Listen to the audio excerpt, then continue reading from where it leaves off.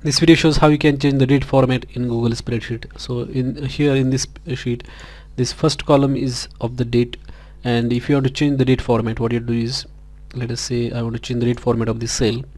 Then just click on format and then click on, sorry, you have to click on format and then click on number, and then here there are different types of formats.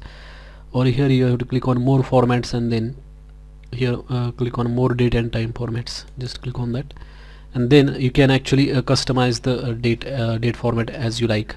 For example, instead of dash, if you want slash, forward slash or backward slash, you can use like that.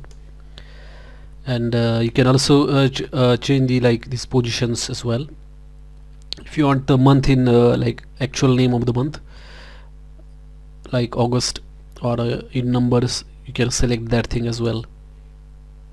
And from here you can also insert hour, time, minute, seconds, then day, month, year, in whatever format you want. Tuesday, August, apply, and you can see that Wednesday 4th 2018, and instead of dash there is a forward slash. So depending upon your requirement, you can like change the date format as you like.